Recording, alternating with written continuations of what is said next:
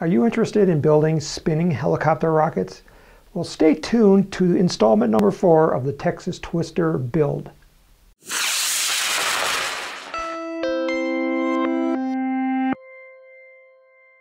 Hi, I'm Tim Van Milligan.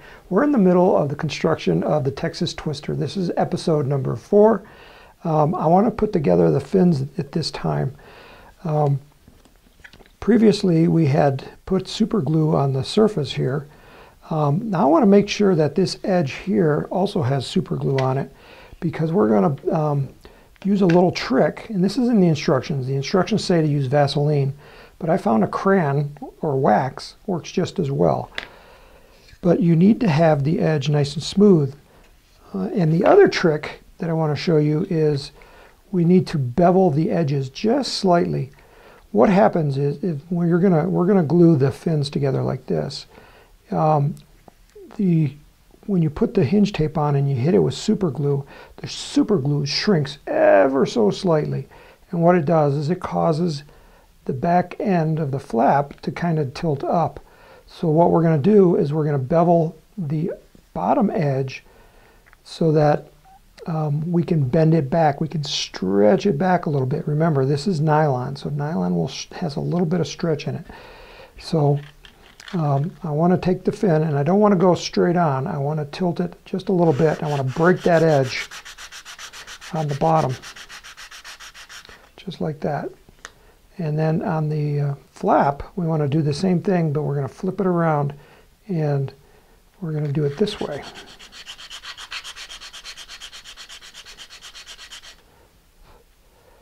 So now when we put them together, we'll have a V, and you probably can't see this on the camera, but it's a V that when the tab tilts down, that's when they come together. But now we'll go ahead and seal this edge since I just sanded it. Need a paper towel.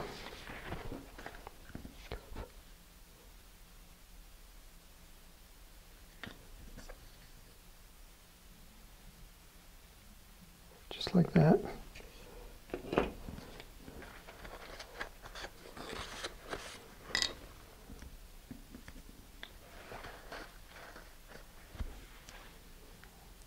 Okay. Now, if you were to glue them together like this, I guarantee you it's going to be one solid piece because the glue is going to seal everything. So we need to make sure that it will still move up and down, and that's where the crayon comes in. I want to take the crayon and just run some wax on that edge.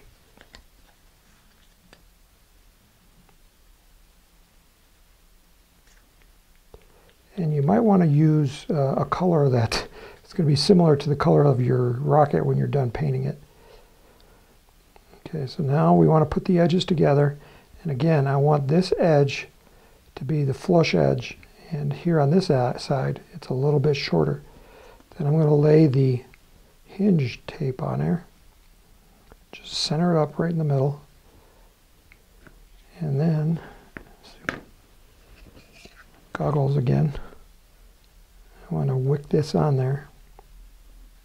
Oop, it slid. There we go.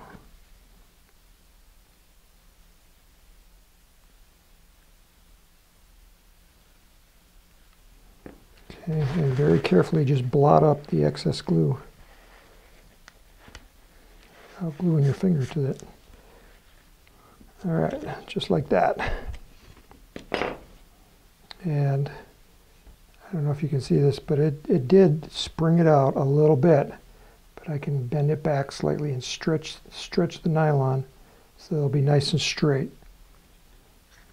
Right now it's you can still hinge it because the wax prevented it from sticking to itself, and I can rub the wax off. And that's perfect. And that's how we're going to do all 3 of the fins.